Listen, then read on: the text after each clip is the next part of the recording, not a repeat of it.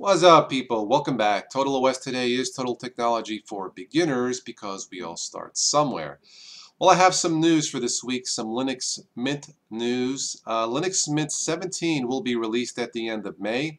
You will have a choice of 4 flavors: cinnamon, mate, XFCE, and KDE. So take a look at that. Look for it probably at the end of May of this year. Of course, one of my polls, many of you suggested Linux Mint for XP users. I agree wholeheartedly.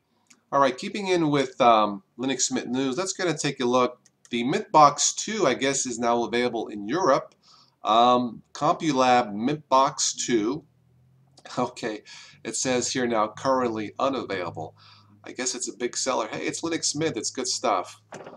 Third generation Intel Core i5 Ivy Bridge, dual core processor. 5-year warranty, not bad. So definitely check that out. I'll have links below in the show notes. I'm assuming it's still available here in the United States. So that is the Mint Box 2, of course, from Linux Mint.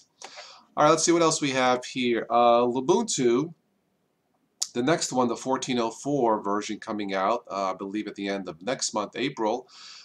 For the first time, that is going to have an LTS support, supported for 5 years. Ubuntu now has been out 3-4 years now. I kind of lost track, but for the first time, this wonderful lightweight Linux distribution will have 5-year support.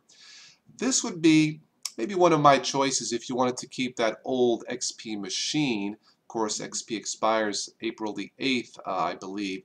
Ubuntu may be one of the choices for you to install if you wanted to keep that machine and keep it running, versus, throwing it away maybe. All right, a couple more things. If you haven't already, please vote for the latest poll. Would you buy a smartwatch? Looks like 75% say no. You have about 10 days left to vote. And would you buy a smartwatch? Would I buy a smartwatch? Maybe. I'm not really sure. It would have to be something, I don't know, something I would use or wear every day. I don't really wear most of the watches I have now since I keep my cell phone on me. But I mean, I can see where a smartwatch might come in handy to keep track of texts and messages from you guys. So yeah, I might buy a smartwatch. I haven't decided yet.